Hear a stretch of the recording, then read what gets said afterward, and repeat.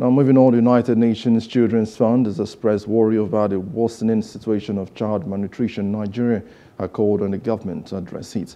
UNICEF called on the government to scale up the implementation of preventive actions and also provide access to treatment of all forms of malnutrition. The United Nations Children's Fund made this call at a media dialogue in Port Harcourt, Rivers State, saying the current situation on malnutrition in Nigeria is alarming.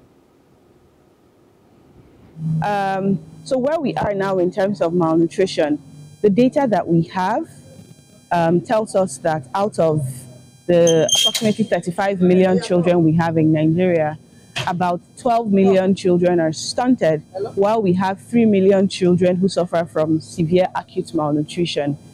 In terms of micronutrient deficiencies, 1 in 2 pregnant women is malnourished, while 6 out of 10, every 10 children suffer from anemia.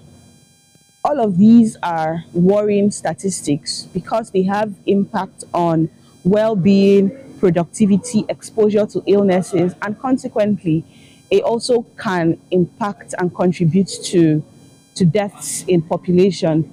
And so the nutrition situation in the country now is one that requires urgent attention, and we also need to focus and see how we can implement preventive actions to prevent malnutrition from even happening in the first place.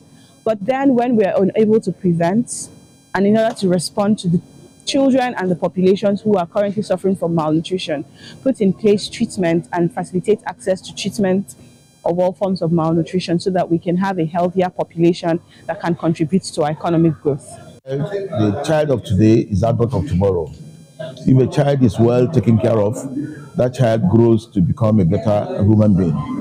And a better human being contributes his own quota to the growth of any nation. So that's it. So the main objective of our being here today and tomorrow is to discuss the issue of child malnutrition in Nigeria and to see how we can get governments and other stakeholders and DTBRs to increase funding for nutrition programming in Nigeria. Because the issues around nutrition is huge, and the money available to tackle those issues are not enough.